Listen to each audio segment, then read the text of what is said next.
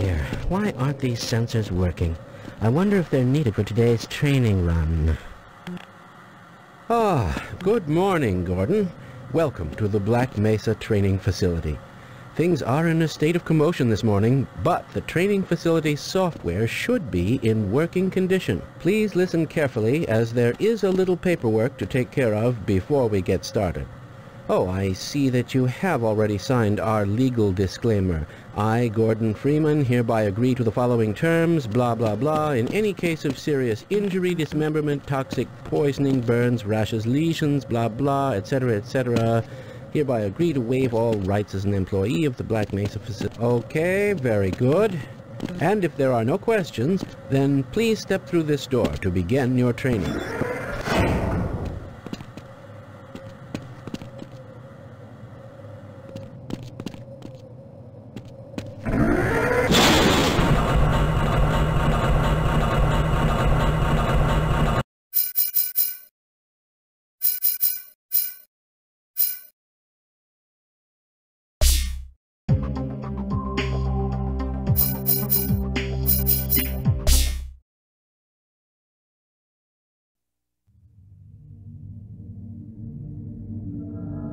Good morning, and welcome to the Black Mesa Transit System.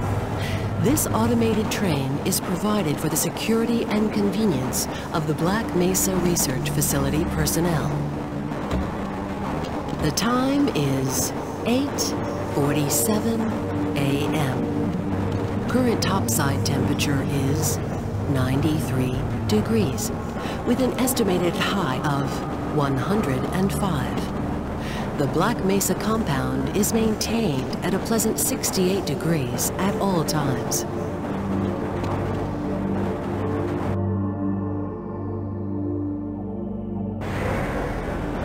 This train is inbound from Level 3 dormitories to Sector C test labs and control facilities. If your intended destination is a high security area beyond Sector C, you will need to return to the Central Transit Hub in Area 9 and board a high security train. If you have not yet submitted your identity to the retinal clearance system, you must report to Black Mesa personnel for processing before you will be permitted into the high security branch of the transit system.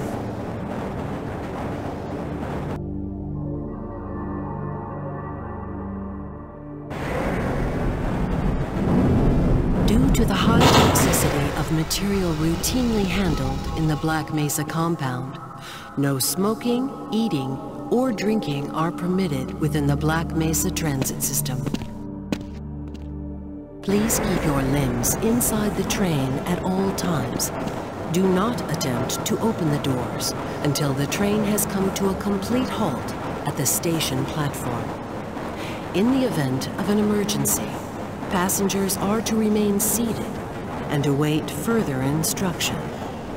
If it is necessary to exit the train, disabled personnel should be evacuated first. Please stay away from electrified rails and proceed to an emergency station until assistance arrives.